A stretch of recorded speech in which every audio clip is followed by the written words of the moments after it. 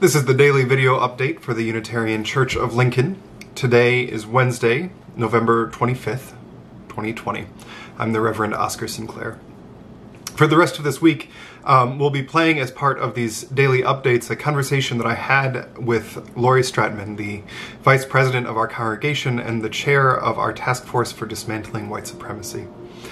That task force has taken the lead on a big priority for us this year, which is having a conversation within our congregation about racial justice and how it affects our lives and our place in the world.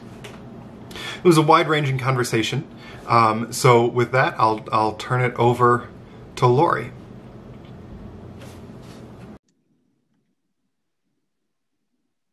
What is the final name of the task force and your role in it? Sure. So the task force name is officially Task Force for Dismantling White Supremacy. Okay.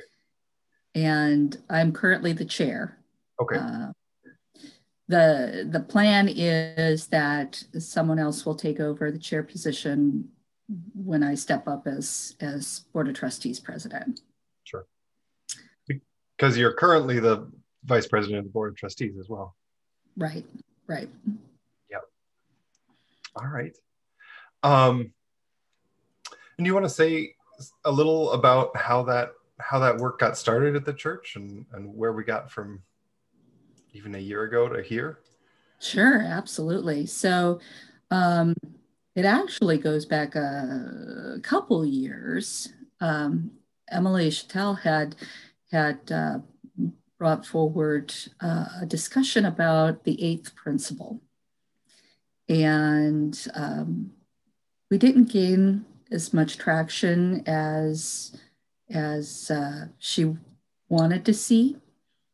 And so about a year ago, not quite a year ago, we re-engaged with that discussion again. And through a conversation with the board determined that having a task force to start working towards a larger conversation about the eighth principle within our congregation would be a good idea. So a few of us met.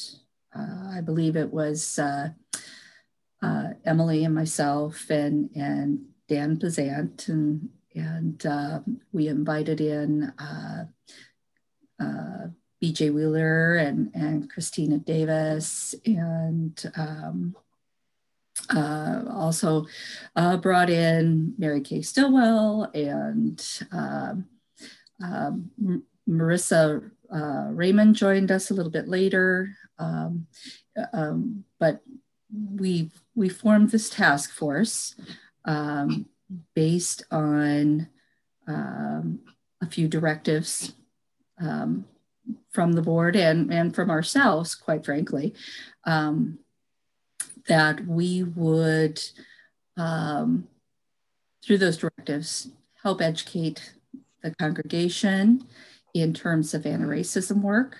Mm-hmm. And so that we could have a more meaningful conversation about the eighth principle and determine if we're going to adopt the eighth principle as a church, that we are actually doing what the eighth principle is about.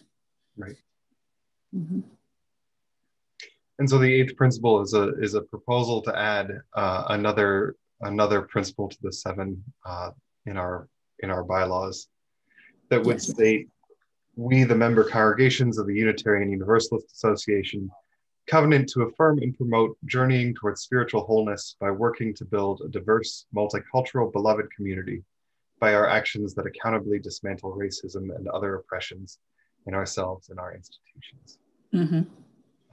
It's that action piece that we wanted to make sure that we were living up to. Mm-hmm. Because to adopt the principle without that action piece is a pointless gesture. Right. So what drew you to this particular project? A lot of different things you can get involved in a church. So That's true. That's true. But I think what drew me was I have this sort of feeling inside that all is not right with the world. Mm-hmm. Um, and it truly hurts me to see Black, Indigenous, people of color being harmed.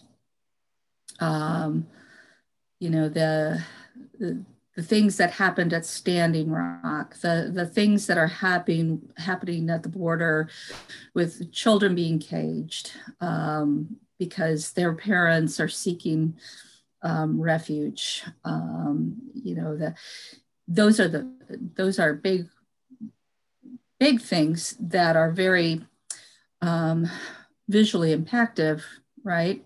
But there's also these little things when I see my brown sisters and brothers that are being treated differently and not in a good way from how I'm being treated. And my sense of fairness just is, it makes me hurt for these people that they're being treated this way simply because of how they look.